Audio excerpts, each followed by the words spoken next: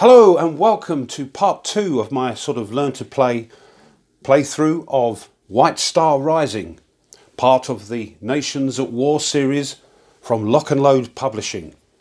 The scenario we're doing is, let's get this liberation going. Now in the last video we saw the American armour completely obliterate the armoured infantry that was stationed in Aromage just to delay the armour's advance inland. We also saw the American infantry start to move forward. Poor old Germans though did not get an activation during turn 1, and that's why we've got this end turn card here with their activation marker on top of it, because this end turn card does not go back into the pack, into the deck, until they've had their activation. So they are guaranteed an activation this turn. The victory conditions, if you remember, the Americans have to control these 3 towns before the end of turn 10. Otherwise, they've lost. And the Americans have also got 2 lots of off-board artillery to use as and when. So let's shuffle the deck. Here we go.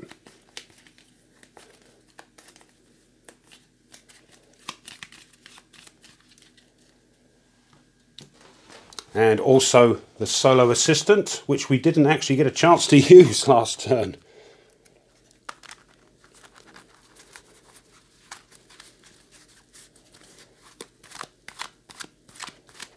There we go. So let's see what turn 2 brings. First card. It is the American infantry.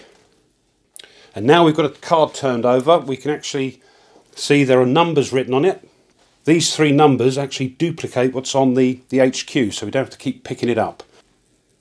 The first one here is actually the formation's morale. These 2 numbers here are the sort of combat range of the HQ for good order and for reduced. So we can see 4 hexes for good order. And this is the leadership modifier, again, for good order and for reduced. So, as before, working our way through the operation phase summary, we can see the first thing is unit formation marker removal. Well, we did that at the end of the last video. Check command status. As you can see here, it's 4, and all the infantry units are in command, so they can receive orders. Perform rallies. No, nobody is disrupted. Perform fire missions. Now I was going to save them, but I'm thinking I might use one of the fire missions to get rid of, or try to get rid of that anti-tank gun, and use the other one for the flak gun. Let me just take these off a minute, because I know they're there, but I can't see, and you can't see, what's underneath. Just for now. Right. Now to perform a fire mission, which is what this is, the HQ has to be able to spot the target. Now, even though we've got some woods in the way, I think because they're a hex, they're not adjacent, they're not snuggling up to the woods, in which case they wouldn't be able to see this. But because they are a hex away, they're not adjacent, you can actually see over to the anti-tank gun. Hope that's right. So I'm going to say yes, and we're going to loose one of our barrages, which is a bit of a shame because these can actually hit not only the sort of hex, we get in focus, the hex that that we're aiming for, but also the 6 hexes around it, but we've only got 1 here. So first thing we do is to see if the boys controlling the artillery actually hit the target.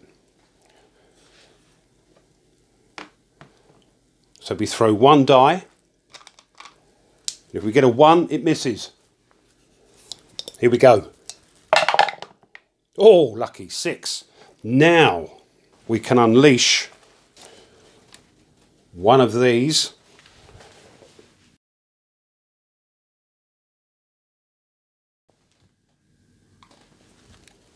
There we are.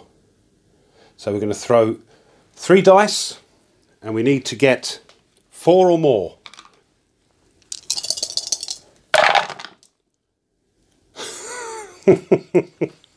Oh, crikey. That's a miss. Now, do we do it again and use all our barrages up, or do we save one for here? You know what, I've got the ump. I'm going to use the second one, because then at least we can sort of advance a bit before this flak can get at us. That's my thinking, but remember, I'm not the greatest tactician. So, gone.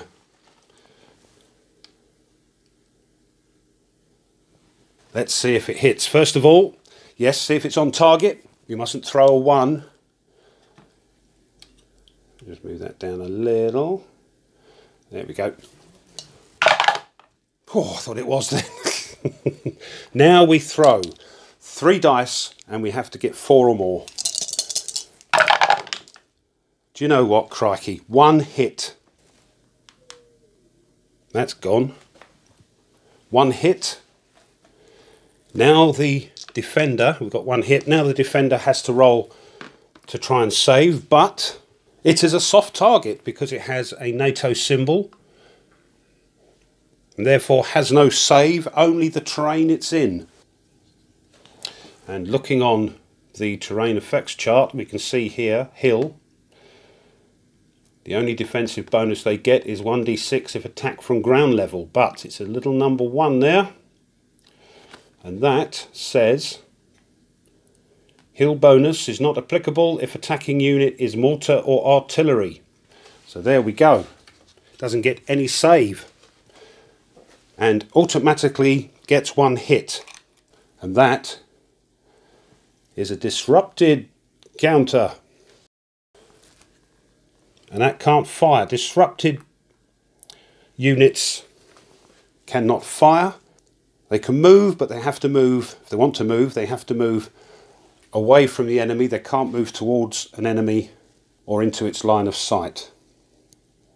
So, that's the fire missions over.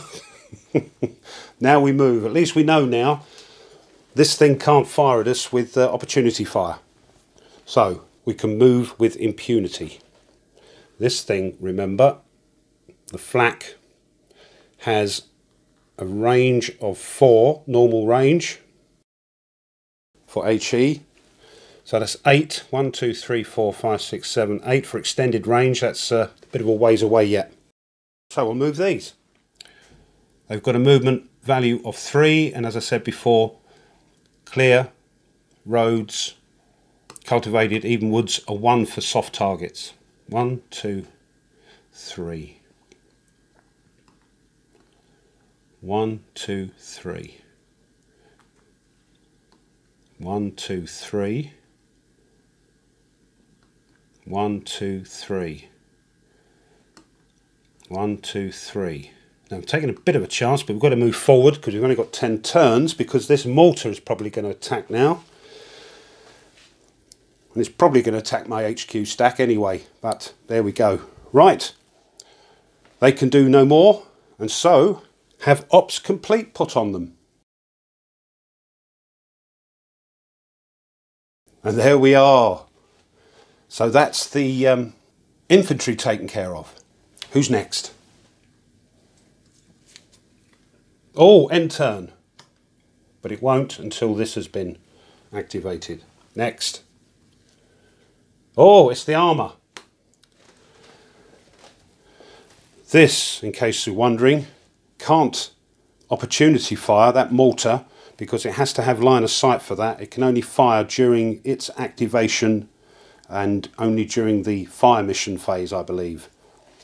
So once again, because this is out of action, These can move up. These have a movement allowance of 4. This stack is on the road, so 1, 2, 3, 4. And this is going to come up behind 1. Oops. Made a bit of hash of that because I'm left-handed. So excuse my arm. 1, 2, 3, 4. There we go. And they are ops complete. There we go. Next card. Give you 3 guesses. Yep, it's the Germans. So of course this would go back. And this of course would go, we know what it is, but for completeness sake, would go back into the deck. So here we go with the operations phase summary. Unit formation marker removal. Check command status, as we can see again from the handy dandy card. Morale of 7. It's good order. Command range is 4, so they're all okay. And that means, as this one is in command range, it can have a go to rally to get rid of that disruption. Now, as you saw, the morale of that formation is 7. So that unit has to throw 7 or less with 2 dice. So we'll see how they get on. Here we go. Oh, they've only gone and done it 4. That's not good for us.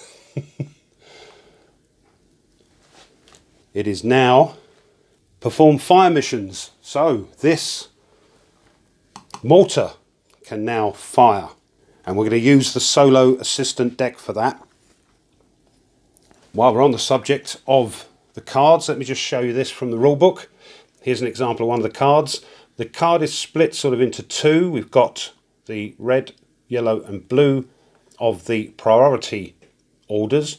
And down here are the secondary orders. These colours correspond to distance. The red is for reduced range, yellow for normal, and the blue for extended range. Remember, red or reduced range is half or under its normal range, and the extended range is up to twice the normal range. For fire missions, what we're looking for as the Germans is any mention of off-board or on-board artillery on any of the priority missions. So let's see if they're actually going to fire. Now, they're going to fire at the nearest player unit, and that would be these. The problem is, because the mortars only have high explosive firepower, so we can see it. There we are. 14 is its range. Remember, underlined means it can't go double, and it doesn't get any bonuses for going sort of point blank. It will throw 2 dice and try and get 5, but because these are hard targets, the best they can do is disrupt them. But that'll help. So let's see if they do their mortar attack.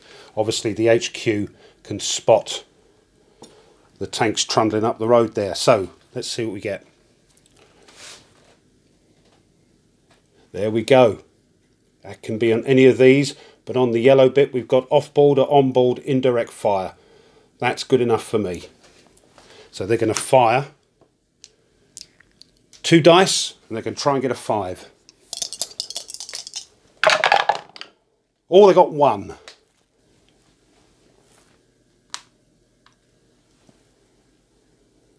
Now mortars attack the hex, not the units, so everything is affected that's in the hex.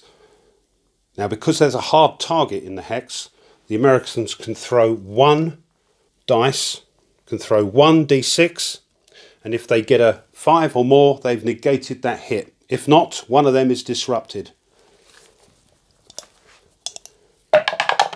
2, no. So, doesn't matter which, they're both the same. We'll do the bottom one. That bottom tank is disrupted.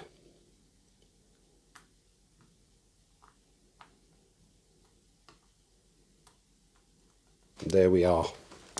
And this mortar is marked Ops Complete. Next, this one. This is still the nearer units. So this is going to try and fire. It's going to use its armor piercing, which has stats of, where are we? 6, 3, 5. They are within normal range. So we're going to look on the yellow hexagon of the priority mission to see if that works. Oh, look at that. Fire closest vehicle. So there we go. That is a vehicle and it is the closest. So they're going to fire. I'm hoping this is how the old deck works. I'm having fun anyway. 3. So 3 dice. They've got to get 5. They can, the tanks this time, because it's not a mortar attack, can actually use their armor saves. 3 dice at 5. Oops. Ah! 1. 1 hit. They go after a single unit. It's not like mortar attacks. So their save is 3 dice at 6. They can get 1 6. That's saved because remember we've already got 1 disrupted there. No, it's another hit. So a decision has to be made now. Do we disrupt this one so they're both disrupted, or do we reduce that one? Let's throw a die. You could of course make the decision yourself, but I'm trying to be as random as possible using the deck, so let's see what would happen. Because remember, it's not me playing, it's the bot. So, odds, even. Even. Oh, that gets reduced.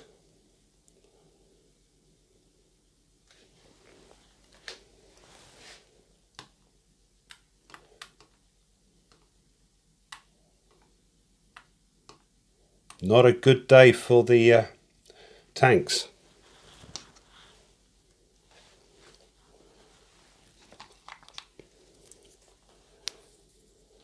That is marked Ops Complete. What about this? These are this has got 4, so 8 extended. 1, 2, 7, 8. No, we're still okay. So they're not doing anything, of course. We could draw a card from them, but it'll probably say fire or move or something we don't want to do. So we'll leave it at that. And that, if you remember, is going to be that because the last card is the end turn. Right, what we'll do is we'll get the end turn markers off. And then I'll start videoing again for turn 3.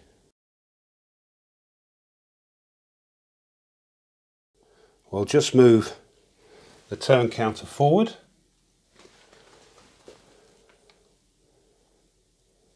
And we'll come back and do turn 3. Right, it's turn 3. Let's just move that out of the way. We will shuffle the formation deck.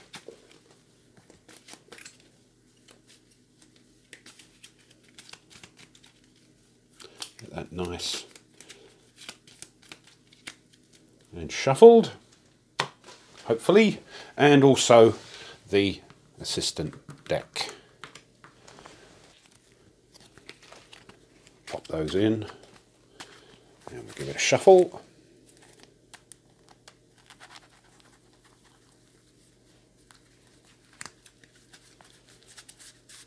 Keep everything above board.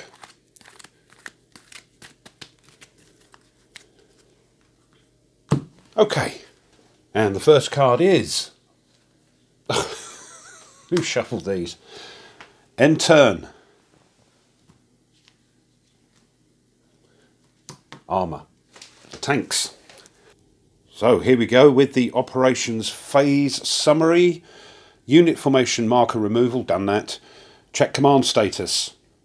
The command range is 4, so that's tickety-boo. Perform rallies. Now we do have a disrupted unit here. Oops. And reduced. So we'll see if we can rally that. Bring this over here. The morale of the formation, as you can see, is 7. So we need to throw 7 or less to rally that reduced unit. Look at that, look. Not having much luck. That is still disrupted. Don't think there's any point in moving this. So I think we'll keep it there. We're going to get shot at. And you may be saying, do this. I'm going to keep them there. And we're going to move the headquarters. 1. Now,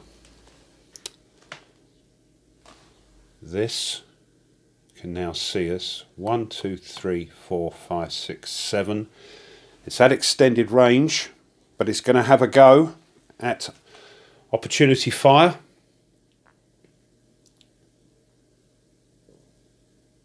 So on the blue, execute counteractions, no. Doesn't say the word fire. So I'll move it again. I'll try and use my other arm, but I'm left-handed and it's a bit wobbly with this one. 2. So I'll put that there. It's going to try again. This time though, it is in normal range. 1, 2, 3, 4, 5, 6. So we're on the yellow. It says fire. It's going to have an op fire at us. Its stats for hard targets, if you remember, is 6, 3, 5. 6 is the range. 3 is the firepower. 5 is the to hit number. And 1, 2, 3, 4, 5, 6. Yes. So 3 dice at 5. It's not looking good for the HQ. Oh, what could have been worse. 1 hit. Now, excuse my arm. The tanks have a save. The tanks have save stats of 3, 6. Unfortunately, it doesn't get any help from the HQ because the leadership modifier, as you can see, is 2, is only used for rallying for units in that stack and to add firepower to, again, units in the stack. So that tank is on its own. So 1 hit. 3 dice, need a 6. No! Crikey.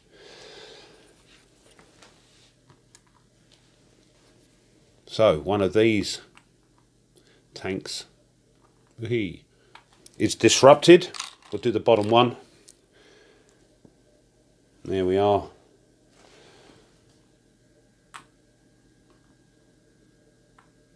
And because a unit in the stack that the HQ is in has been disrupted, the HQ has to check if it's affected at all. So we roll 1 die. If we throw a 1, that HQ is reduced.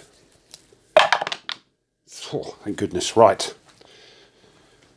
What I've forgotten to do, of course, I think we're going to save it. We're not going to move those anymore.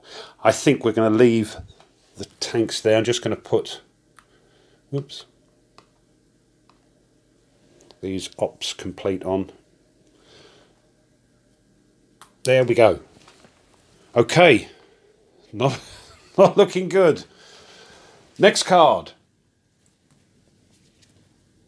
It's the infantry. Again, we'll just move that for a sec. Oh, by the way, that should have been marked ops complete as well, of course, because it did opportunity fire. We're okay with this. This can only fire during its activation, but this now might become a problem, and I've not had a look at it for a little while. It's quite quite powerful. It's got a range of 4, so that's 8 when it's extended. 3 dice at 4. So,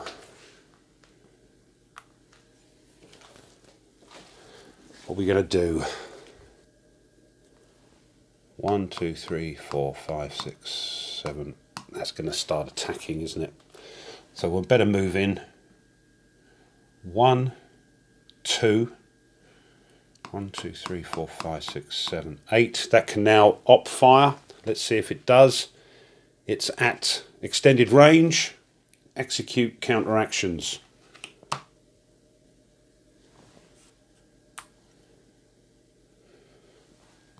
One, two, 3, 4, 5. 1, 2, 3, 4, 5, 6, 7, 8. 1, 2. 1, 2, I think. 1, 2, 3, 4, 5, 6, 7, 8. It can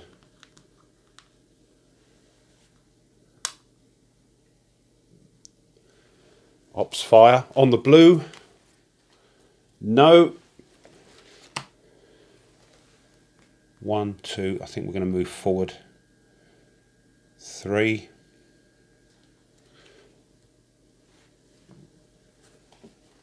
Is that in line of sight? Let's have a look. No. Ooh. Yes, I'd say it was just. Again, we're still at extended range. Nothing. Opt complete.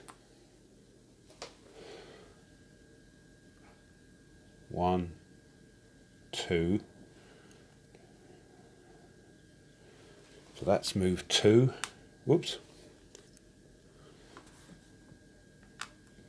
And that's an extended range. No. And 3.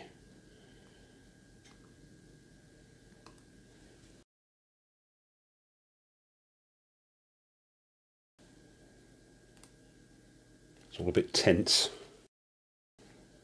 1, 2, 3.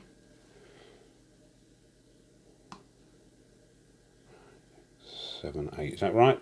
1, 2, 3, 4, 5, 6. Yep, 7, 8. Blue again. No.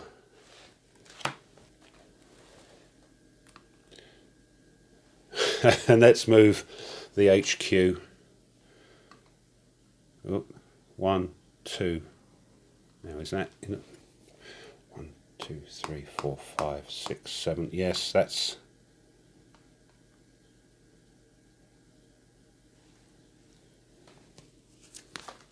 No. 3. And again. No. So they've all moved, but there's going to be some shooting from the Germans, I dare say, when they activate. Next card.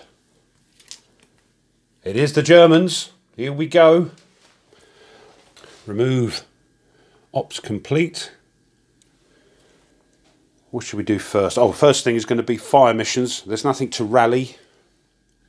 So fire missions. So it's this mortar who has stats of 14, 2 firepower and 5 to hit.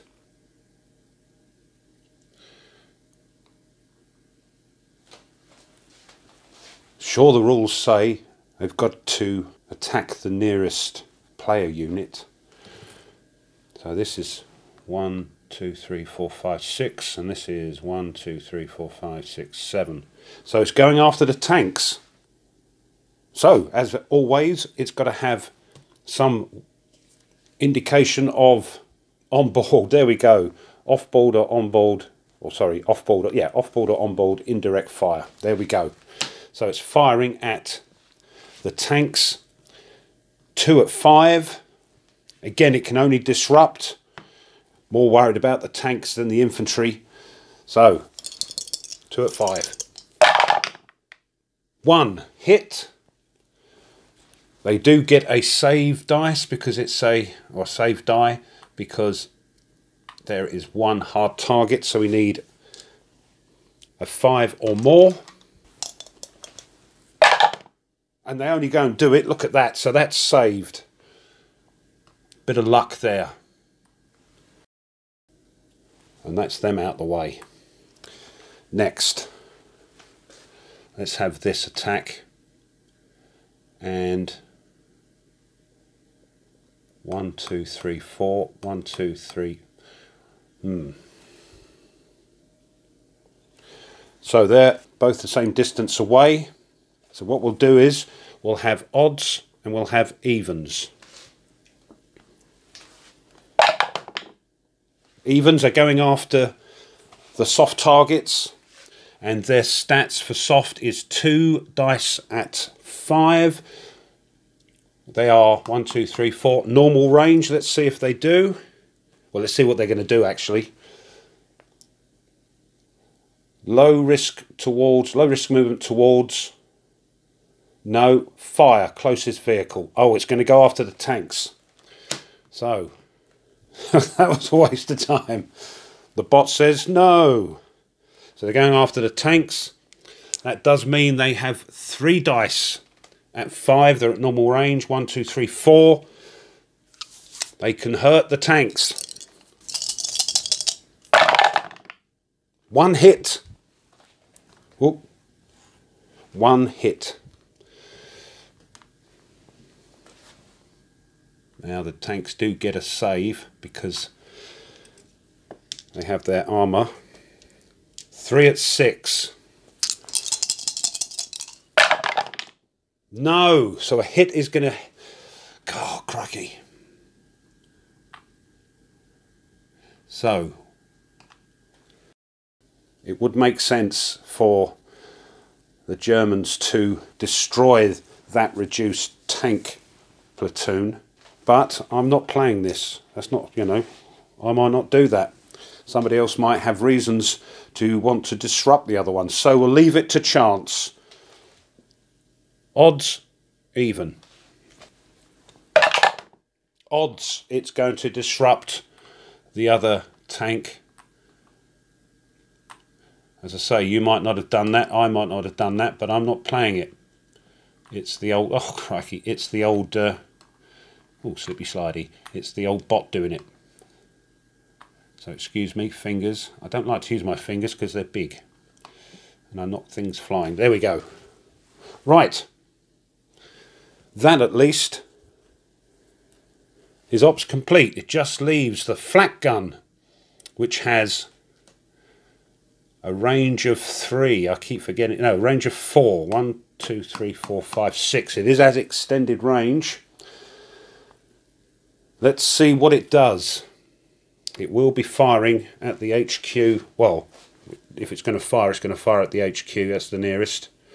1, 2, 3, 4, 5, 6, 7. Yeah, 1, 2, 3, 4, 5, 6. Let's see what it does. Extended. Nothing. So we move down here. And the only other units we've got are infantry, and they're not going to do anything. So let's see if this flak does anything with these secondary. Disrupted AEO. No, there are no disrupted. Highest firepower AEO. Farthest from a disrupted unit. Fire. Now that could be the tanks. But it can't see the tanks because the hill's in the way here. Move off-board units onto the map. No, so nothing happens. I'm hoping that's right. So that leaves that open. Oh no, that's the end of the turn, isn't it? They don't do anything. And end turn. So there we are. Things are starting to hot up. We'll just move this out the way, because that's the end of the turn, and we'll remove the ops complete markers. I think we'll leave it there. Another couple of turns under our belt.